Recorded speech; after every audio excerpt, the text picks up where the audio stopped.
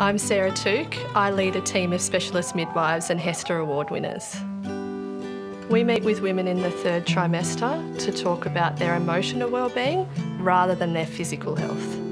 We've been trained to listen to pregnant women in a way that helps them feel safe.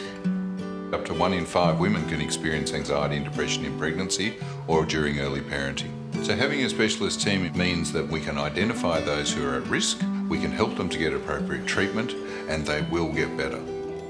It's very important that we start talking about this and discussing antenatal and postnatal mental health. We need women to understand it is a normal experience so that women don't feel that they're alone and don't feel that they're isolated. There's some women out there that are doing it really tough. Postnatal depression can be catastrophic. Just asking a simple question and giving them the time to answer it. And if they are feeling sad or anxious or depressed, that doesn't mean they're not going to be a good mum. It's such a great feeling to know that you're helping these women and you can make a difference.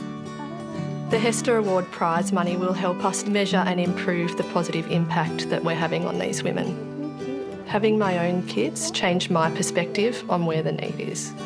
Yeah, some nights I go home and hug my kids just that little bit tighter.